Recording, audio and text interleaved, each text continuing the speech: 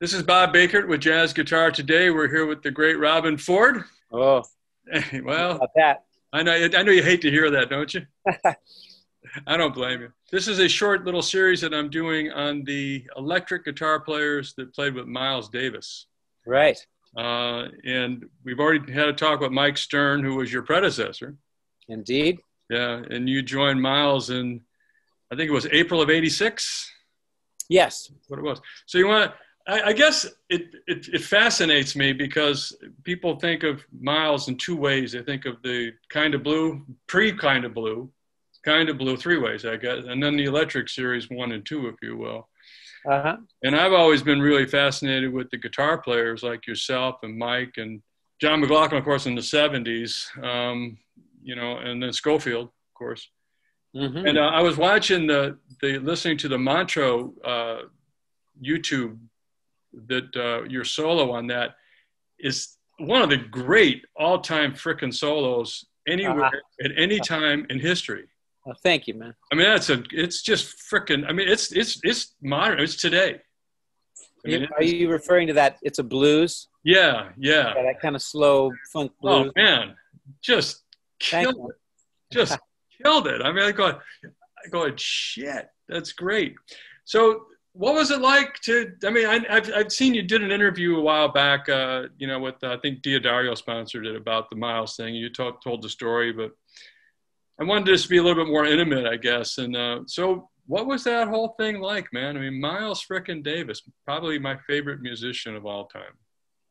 Well, I would certainly say that he has proven to be, I think, the most influential musician of my life. Which I'm basically a blues player, and I learned a bunch of chords out of a book, and then I learned the scales out of a book, right? And then I just applied it like I did a 9-chord and a B.B. King riff, So I always consider myself basically a blues player, but I understand the basic harmony. Right. And thankfully, during the period where I was with him and most of the others, it was really, they were 1-chord jams, Right. Yeah. You weren't playing through chord changes. No. So it's even more challenging than playing through chord changes. Right. To a great extent, because it's just like 1 chord. What can you do with it? So I'm not exactly answering your question as it was asked, but that's good. This is great. Keep going. Well, so that I was invited to join his band is kind of crazy to me, But in other words, very unexpected, right? Shocking. Absolutely shocking. So, I can only imagine. And he was used to everybody being shocked anyway, Even Herbie Hancock didn't believe it, at the time. So anyway, just here you are suddenly standing, 2-3 feet away from the man, and he's an overwhelming person, and he always, he would always intimidate first, and be friendly second, and something, I don't know if you've ever heard others say this, but my experience, and I did find it in talking with others who have played with him, like he basically was just sort of testing you, Mm-hmm. So he was always sort of testing you. Mm-hmm. And it never stopped. He was always testing you, So every time you either failed or you stood on your own 2 feet, and you just were right there back at him. You know what I mean? Yeah. So he wasn't trying to hurt anybody. Right. But he would just challenge you. That was the first thing, was, like, can you stand up to me? Right. Can you can you actually be here with me and be yourself, you know? Right. And so from that point of view, it's a great teacher, you know, a great life teacher from that point of view, you know? Yeah. So it was a beautiful thing. You know, I was living in New York when I played with him. Right. And it were a combination of things. For me personally, to live in New York was something that I had always wanted to do. Mm-hmm. And then to be invited to play with Miles Davis, you know, while I'm living in New York, you know, it was like... It's hard to go up from there, even though you did, but it's hard to go up from there. Hard to grow up or hard to go up from there. Go up. Yeah, I mean, like, honestly, he's the pinnacle in jazz. Yeah, absolutely. But also, it's pinnacle city. You know, like, in other words, you know, like, where are you from? New York? I'm from Buffalo, New York. But okay. I've been in New York City often, and no doubt, yeah. But you know, it's like the big challenge. I mean, I'm at the time, you know, certainly right. Young man from California, right? You know? And you find yourself in New York City, it can be a very challenging city. Especially in those days. Well, I was there in the 80s, yeah. Right? I moved there, I think, 85. I was there 85, 6, 7. Wow, I was there, I guess maybe, 5 years? Yeah. But anyway, it's a place where you grow up. You know, you have to grow up if you're going to be there. You know, just things aren't as easy going. You are challenged all the time in New York City. You're always being challenged. Right. So, you know. Or the guy selling bagels on the corner. The hot dog guy, man. Yeah, hot dog guy. Hey. Yeah. Hey. So it was really, for me, it was sort of like growing up. Mm-hmm. You know, kind of becoming a man. I mean, it happened kind of later in my life. Yeah. You know, in my mid-30s, you know, that's where it was like, all right, you know, you had to be yourself and confident in yourself. And that's what happened for me then. That's incredible. I mean, that great really, gift. It really is incredible. And, you know, I mean, to your credit, I mean, you stood up to it. I mean, I've watched everything I could find, you know, on video of you in that period and all of that. And of course, listen to it. You know, I say watch, but you're listening and watching. Yeah. I mean, you stood up to it. You know, you really did. And you know, the one chord vamp thing. You know, I was listening to the tunes. That's basically, you know, what they were. You weren't playing through, you know, all the things you are, and you know, they're you and all that crap. You know, not that that's crap, but I mean, it's a whole different deal. And the you know, with great freedom comes great responsibility is something I love to hear. And when you've got one chord, you got great freedom. So yeah, but yes and no, man. But they got a great responsibility too. Well, that's hard. I mean, those guys, and if you listen, and of course you have, you know, listening to, you know, both Mike Stern and John Scofield, you know, they played a lot of notes. Right. And for a long time. And I'm not that guy, man, you know. So Miles even said it to me once. Like, he said, you know, Robben, you know, you just play what you play and that's it. Right. You know, so it's like, I don't want to be out here blowing for, you know, 10 minutes, man. You know, like I'll play for a little while and then, you know, I'm kind of done. And, you know, he really, that was one of his chops, you know, was to be able to, you know, he would wear you out. Mm-hmm. He would leave you out there. And, you know, he got that from Charlie Parker. You know, you've heard those stories. You know, he said Charlie Parker would play his ass off and then just leave the stage. Yeah. And leave Miles up there to do, you know, to whatever play. Do. So he did that to everybody else. Yep. And I think he actually sort of, you know, took compassion on me. And he wouldn't leave me out there for too long. You were that guy, the lone guy, the only one.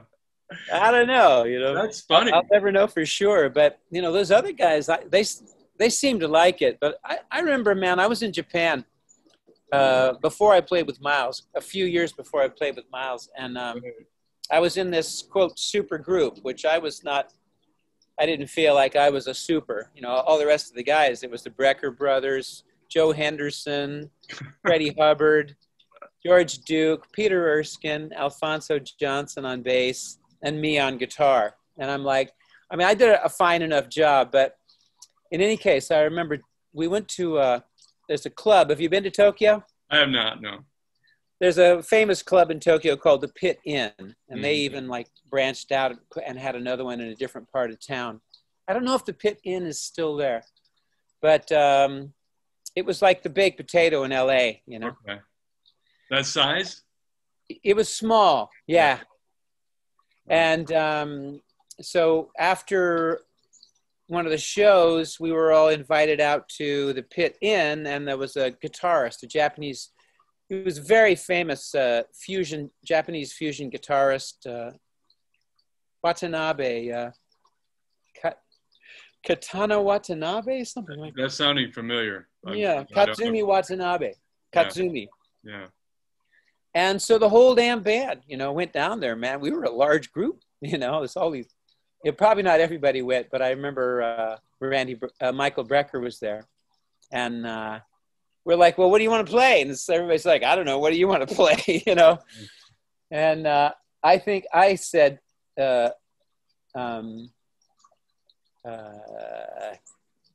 what? There you go. You know, I'll never do that again as long as I live. And I haven't. And he goes, oh, no changes? You know? No changes. So in other words, it's like D minor.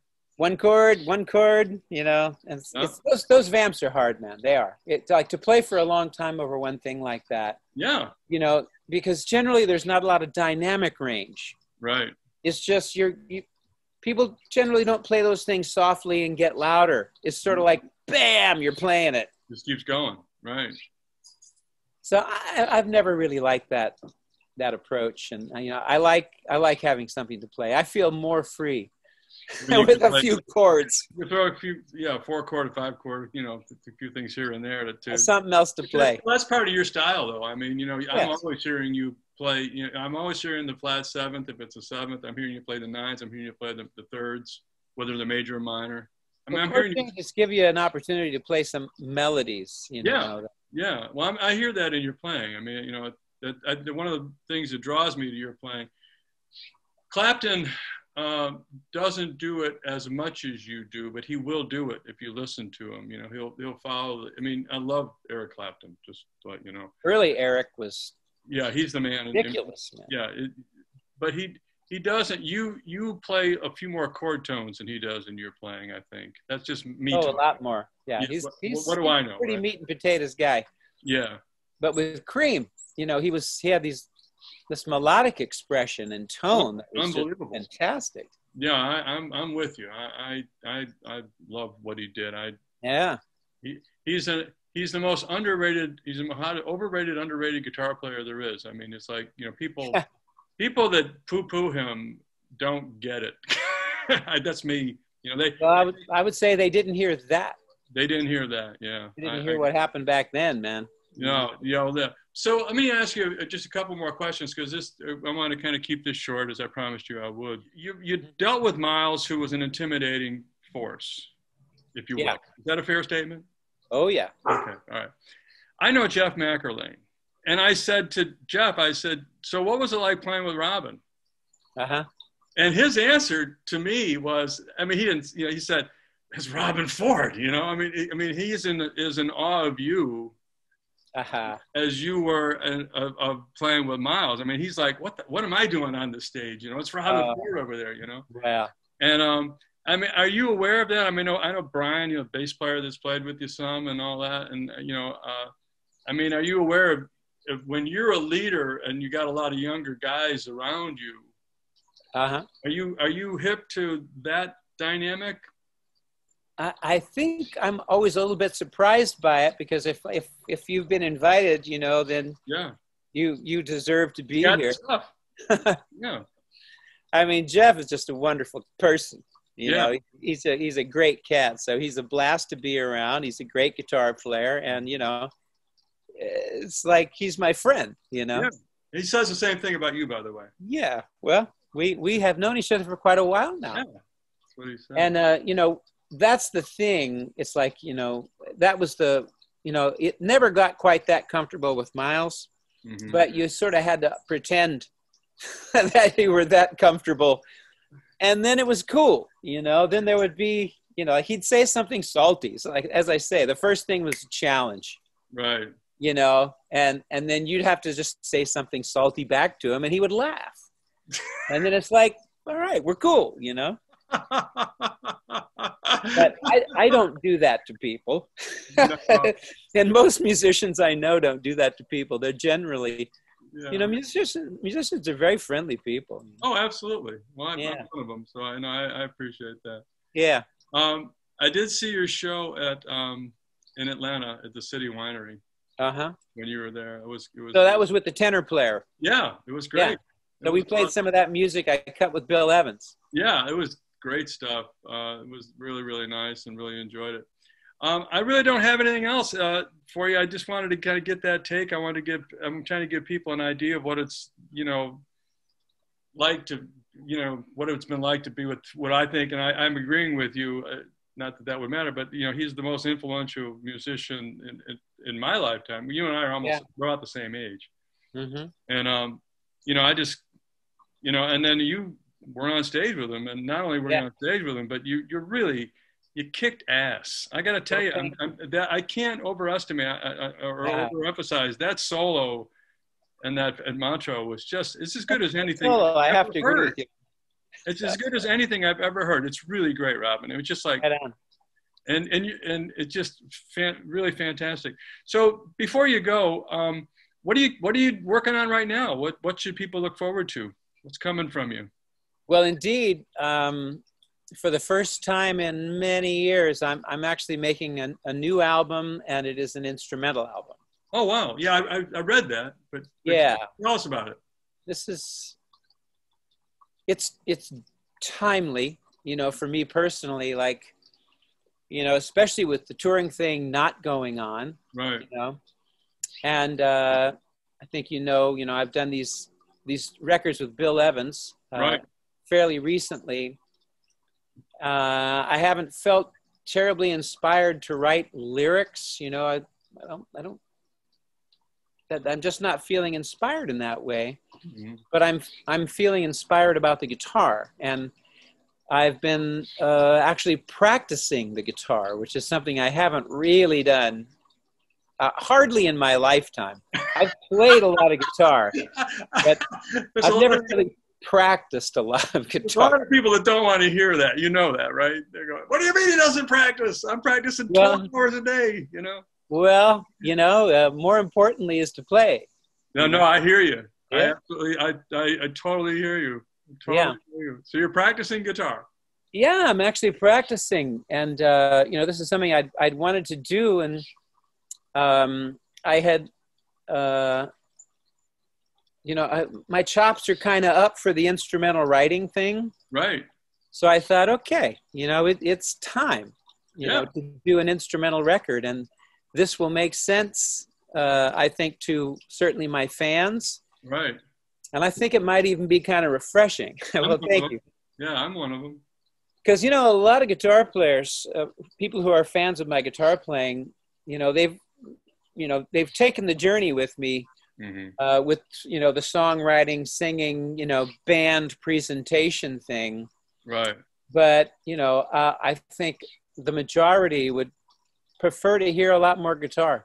You know, I've had people say, you know, like, there's not a lot of guitar on that record. And I'm thinking, there's guitar all over that record. There's 3 guitars on every track, and I'm doing interesting things with those, you know, but they're not hearing you blow. They're not hearing you blow. That's what it boils down to. That's what they want to hear. All the intricacies, all the harmonic stuff, the dynamic things that are going on, it doesn't. Yeah. They want to hear you blow. That's so I'm going to give people that. And something I wanted to add, though, on the Miles tip a little bit. Yeah, please. Which is, it still surprises me. But, you know, all of the other musicians who played with Miles Davis, each and every one of them talks about him like they're a kid. You know? That's funny because I don't know them all, but the ones I have talked to, absolutely. Now that you say that, I'm going, yeah. Everybody, Wayne, yeah. you know, Herbie, That's so funny. They all do it because they all remember how they felt when they first joined the band, when they first met him.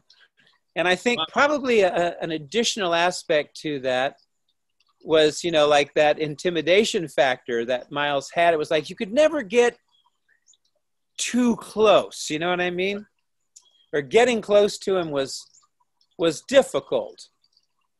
And so, you know, like you always had that, you know, like he always remained slightly aloof, slightly mysterious. You know, I got to ask you now. I mean, I wasn't planning. I mean, I didn't even think to ask you, but while you're here, I can't stop listening to that guy play. Uh-huh. You know, I mean, I listened to, I mean, whenever what am I going to listen to? I put Miles on, you know, and I couldn't tell you one track from the other track half the time, you know. Uh-huh. You know, what is it about his playing that just pulls you, takes you, moves you, brings you in? I mean, you got any thoughts about that? Well, for one thing, he didn't get carried away by playing a lot of notes. Right. A lot of melody. The most important thing to him was his sound. Mm-hmm. And beyond that, you know, he wanted to play something beautiful. Mm-hmm. And I don't think he could help himself in terms of the soulfulness. Oh God! Yeah. As soon as he would start to sing a ballad, let's put it that way. Right. You know, how do you sing a ballad without giving it everything? You know what I mean? Yeah. So, you know, he always had that kind of, you know. It drips. Yeah. Yeah, the soulfulness just. He had to be saying something. Yeah. Unbelievable. Like I feel like that's why I call him my number one influence. It's like I feel like I followed in his footsteps, at least, in that sound is number one. I want to be playing something beautiful. I was never I've never been. I could never keep up with people like, you know, Mike Stern and John Scofield, for instance. I mean, those guys play rings around me in terms of how long they can just play and play and play. So I don't know how they do it, you know? Mm-hmm. So it's important to me that whatever I do is meaningful, you know, soulful, meaningful, sounds really good. So I felt like that I learned all of that from Miles Davis, you know? Well, you nailed it. I mean, of all the guitar players out there, and I'm not just saying that because I do talk to a lot of guitar players, especially with this microphone. I've listened to you more than any other guitar player to listen as a guitarist. Uh-huh. I mean, to listen to guitar music. I mean, the only other person that I probably listened to more, I've listened to Bill Evans, the piano player, a lot. Yeah. I've listened to Miles a lot. I've listened to vocalists a lot, like, you know, several good vocalists, you know, back from that era. But when I'm listening to guitar, you're one of the top guys. It was you, Wes, George Benson. Wow. A couple of guys. Company. But yeah, you are in good company, but it's because of the soulfulness that you have. And, you know, and I'm kind of like being a fanboy, I guess, but it's the soulfulness that you have. And, you know, it makes sense when you tie that back to Miles, because Miles is the same. I get the same, you know, the Miles thing. That's the first time I've ever made that connection. I thank you for giving me that connection. But yeah, because, you know, you don't give away a lot of notes. Mm-hmm. You know, they all mean something. You know, when I hear you play, I don't hear a line. I hear a melody. You follow what I'm saying? Yeah, thank you. Yeah, you're welcome. I don't, so in a lot of guys, you hear a line like, "I'm going to play the Phrygian," you know the drill. Lines, patterns, Yeah, all of that. Yeah. yeah. But when I hear you play, I can hear melodic ideas going on, Yeah. rhythmic ideas going on combined with it. And it's the first time, and I'm having a little bit of a moment here, because putting that together with Miles, that all makes sense. It all makes sense. It's interesting. A great teacher. Wow, that's a mind blowing. That's worth the price of admission right there. All Well, right. I am done. Unless you got something else you want to add, I thank you for your time and your generosity, and we'll look forward to the new record, man. That's awesome. Let us know when that's happening, because obviously we'll let everybody know. Right on. Feature some. Yeah, it won't be out until next year. They're hoping to release in February. I might not quite be able to get it. They like 6 months. Are you composing it now, or have you got it written? Yeah, I'm writing and recording at the same time. Very cool. Robben, it's such a pleasure, man. Thanks. Pleasure. Thank you very much. Have a wonderful night, and thanks again. There's little things on Instagram of me in the studio making this record. I've seen them. Tell people that. I mean, you go to Instagram. Just look up Robben Ford. You'll find it. It'll be there. Robben Ford Media. I don't know. No, you'll be there. And you got the dojo thing. I'm getting your my True Fire. The True Fire thing is going on. True Fire platform and Robben Ford Guitar Dojo. That is my subscription-based channel. Thank you for mentioning that. Yeah, no, $15 a month. You get four lessons, one every week, a new lesson every week. That's tremendous. It's a steal. In this day and age, where you can learn from, you can learn from the masters without wearing out a vinyl record with a needle on it. It's pretty awesome that you can get what you can get from people today, because I know you know what I'm talking about. Yeah, for sure. So. Thanks, man. Thank you, brother. Thank you very much. Have a great night, Robben. Thanks again. My pleasure. You too. Bye-bye now. Bye-bye. Bye.